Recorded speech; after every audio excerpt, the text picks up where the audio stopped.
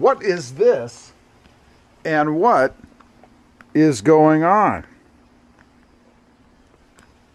I'm going to tell you all about it.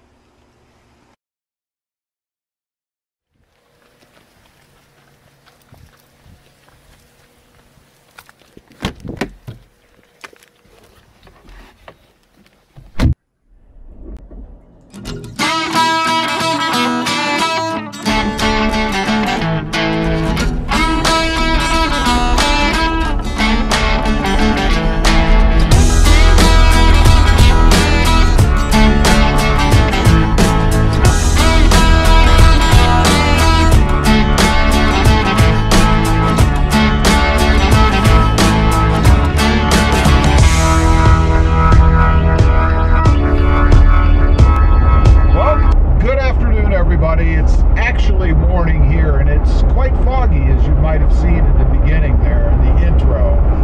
But anyway, I'm out here cruising around, and let's start in the beginning. You may have noticed the channel name has changed. I know, again, right? But I like to stay true to what it is I'm talking about. Maybe I just need a more generic channel name. I don't know. But what we're in, this is a 2024 Jeep Wrangler Sport S. Now, it is the 2-liter 4-cylinder engine. I wasn't sure about this particular engine because I thought it would be underpowered, it would be slow, gutless, you know, everything you think of when you're driving or looking at a 4-cylinder. But I was thinking back to like the 80s, maybe the 90s even. They're not that way anymore. They've got this Jeep tuned in such a way that it is quick and it is actually fun to drive.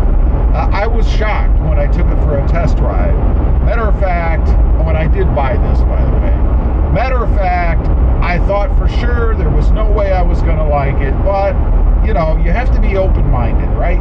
So I wanted to try it out and see what it felt like. And it was fantastic, awesome. It's quick, it accelerates fast, and it's fun to drive. You know, truth be told, I'm kind of a closet Jeep Wrangler fan. I know I've had the Jeep Gladiator, I've had Wranglers in the past, and those that I had in the past were a bit disappointing until my wife's. She has a 2018, I think it's a 3.5 liter V6 Sport S. It's lifted, bigger tires, you know, everything that you do when you buy a Jeep, right? And I love driving it. It's fun to drive and it's fast. It's actually, for reference, 0 to 60 in under 6 seconds. It was like 5.8 or something. I mean, it was amazing. So it was a blast to drive. Now, recently, my mother bought one. She bought a TJ. She also has a Gladiator. So I'm starting to think, why don't I have a Jeep Wrangler? I've always loved the Jeep Wrangler. So I decided to buy one. That's the backstory. Now, what's going on with the Tundra? I know I've probably garnered some new subscribers, and there are existing subscribers from when I've had Tundras in the past. The Tundra is gone. I traded the Tundra. I don't need to have multiple vehicles, right? So the Tundra's gone. I got a good deal on it. Got a good deal on this one. I bought it on Black Friday. So it all worked out really well. The stars aligned. And here we are driving in a 2024 Jeep Wrangler Sport S. Now, what are the differences? Let's talk about that for just a second. You know, because some people are going to say, well, why didn't you just drive your wife's? You know, she's got a Jeep Wrangler. Well, first of all, if you're a multi-car family and you're married, then you know that that person's vehicle is that person's vehicle, at least in my experience, and they don't want you driving it. And I'm the same way. You know, we get very possessive and particular about our vehicles, right? They're ours and nobody else is driving it. Even your spouse, your husband or your wife or significant other, whatever. Nobody else is driving that vehicle. And that's how it is in my family, and I'm the same way. So that was not really an option for me. Now, the differences between them, I mentioned, there are a few. This one has a bigger radio screen. They redid the radio screen, something I really wasn't aware of until I went to look at it. They've changed the interior just a little bit. This one, of course, has the hard top on it. It's not lifted, doesn't have bigger tires than anything like that. So it's a more comfortable ride. Hers, while much better with Falcon Wild Peaks and a little bit bigger tread wall than what we've had in the past, is still rougher than this one, but nonetheless still fun to drive.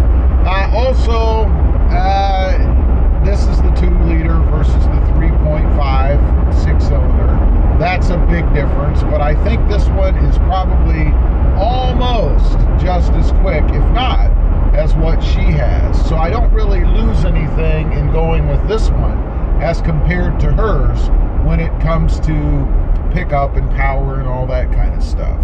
This one has the hard top, as I mentioned, so it's quieter.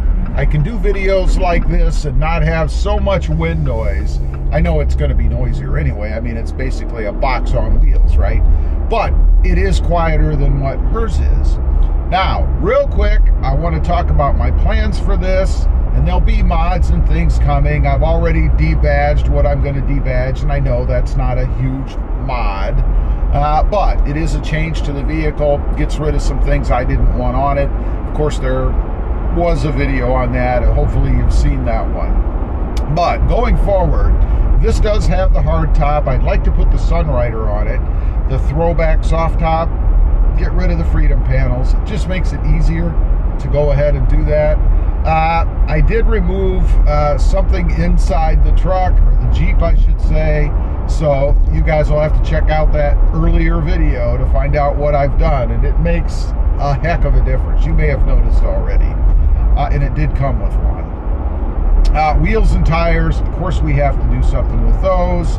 I'm leaning towards a different type of setup than what I've had in the past. We're not going to go full out crazy. We're going to go more conservative this time to try to preserve the fun factor, the comfort factor of what the Jeep really is right now. And I know I could leave it alone and do that, but let's be honest. I'm into modding. I like changing things up, adding my own personal touch, so we can't do that. Tent, it's got to have some window tint up here in the front. Of course, everything from the front back is already tinted, so there's no reason to do anything there. A cold air intake, probably do something with that. Maybe some other things under the hood, we'll see. Maybe some other performance type things. If I can make this even quicker than it is, I'm all into that. That would be a lot of fun. We're going to add some other touches to it as far as aesthetics go, things like that. Basically going to give it my touch, personalize it to get it the way that I want it, with all of the stuff on it that I think, this is all personal preference of course, but things that I think improve the looks of the Jeep, and hopefully add to it, possibly performance-wise a little bit, as I mentioned too. The lights on the front, they are still halogen, which I find amazing, particularly on the Sport S. I didn't buy, you know, the most basic form, and I did go a little bit lower because I didn't want to have things that I paid for that I'm going to remove and do other things with, right? Now, one other quick thing I want to mention, because I had talked about this a little bit, I think in previous videos, and that was buying one or ordering one that has a manual transmission. You know, I did a little bit of soul searching on that. I love manual transmissions, but I think for me, I love driving manual transmissions once in a while. To have one solely and drive it all the time, it gets kind of tiring after a while, although I still do love doing it. So I decided I'd go with an automatic because I knew that down the road, I probably would get sick of running through the gears all the time. And just go with the automatic. We shall see. Maybe that was a mistake. I don't know. So anyway, I just wanted to get on, kind of give you guys a little look forward, an update as to what this is and what I'm doing. And yes, I know I'm crazy. I trade too many vehicles. I spend too much money. I know all about it. But hey, you only live once, and for me, this is my job as well as my hobby, I guess. It's what I enjoy doing. there are guys and gals out there who spend a lot more money on gym memberships that they never go to, by the way. It's that time of year. And golf memberships and things like that. So I figure I'm okay. Leave a comment. Let me know what you think of it. I'd be curious to know. Thanks for watching. Stay safe out there.